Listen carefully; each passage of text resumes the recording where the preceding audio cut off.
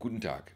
Der Film The Aeronauts auf Amazon ist super spannend. Er handelt von einer Ballonrekordfahrt. Das Ganze spielt 1862 und beruht auf wahren Tatsachen. Die Fahrt an sich hat es tatsächlich gegeben. Ich wollte mir das ansehen, ist ja genau mein Thema. 19. Jahrhundert, Spannung, Abenteuer. Aber nach einer halben Stunde habe ich es wieder sein gelassen. Warum? Weil die Geschichte völlig verfälscht wurde. Ganz bewusst. Während es den Ballonfahrer James Glacier tatsächlich gegeben hat, ist seine Partnerin im Film, die hier Amelia heißt, dazu erfunden worden. Nicht nur das, sie ist sogar die Hauptperson hier. Sie ist die verwegene, wilde, energische Abenteurerin mit ganz schwieriger Hintergrundgeschichte, die hier mal richtig die Show abreißt. Seit wann glauben eigentlich Filmproduzentinnen und Produzenten, dass man historische Stoffe ahistorisch erzählen muss? Die Produzenten von Das Boot der Serie hätten am liebsten lesbischen Sex auf einem Weltkriegs-U-Boot während einer Wasserbombenverfolgung gedreht. Sie haben dann die Storyline doch an Land verlegt, was die ganze Sache nicht viel besser macht. Ein völlig groteskes Beispiel für den Einzug von emanzipatorischen Inhalten in historische Stoffe: Anne with an E.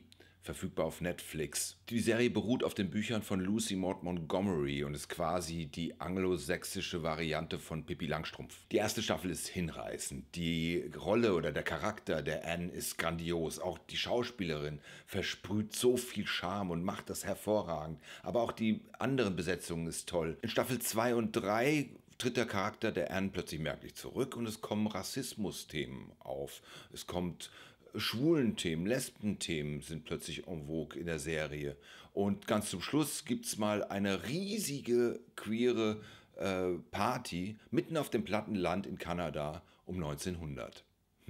Hier scheint nur noch eins wichtig zu sein: mit dem Vorschlaghammer den Zuschauer moralisch zu erziehen. Dieser Trend ist völlig enervierend, verrät grundlegende Erzählprinzipien, aber ist vor allem eines: völlig unerträgliche Schulmeisterei. Damit wir uns nicht falsch verstehen, das Thema an sich, Gleichberechtigung in jeglicher Form, ist total wichtig.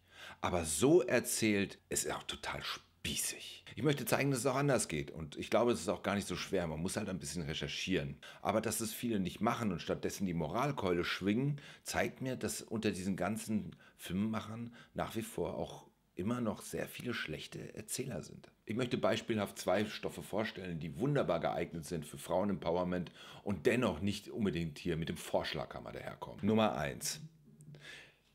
Die Reise der Frau Lotte aus Herrenberg nach Amerika in den Jahren 1786 und 1787. Dieses Buch habe ich in einem Geschichtsblog entdeckt, als es rezensiert wurde, und hochgelobt. Die Frau Lotte ist eine bürgerliche Frau aus Schwaben, eben Herrenberg, die ihren Mann vermisst. Er ist ein Jahr zuvor nach Georgia ausgewandert und wollte prüfen, ob die Familie nachkommen soll, ob es sich lohnt, oder ein bisschen Geld schicken oder sich überhaupt irgendwann melden. Aber er macht es nicht. Also beschließt sie mal nachzuschauen, ihm mal in den Arsch zu treten, was das soll. Sie sitzt zu Hause mit den Kindern und kein Geld da. Also tut sie was nicht mal jeder Mann zu der Zeit macht, nämlich ganz alleine reisen, und zwar nach Amerika. Und das Ganze ist wunderbar abenteuerlich und total spannend erzählt.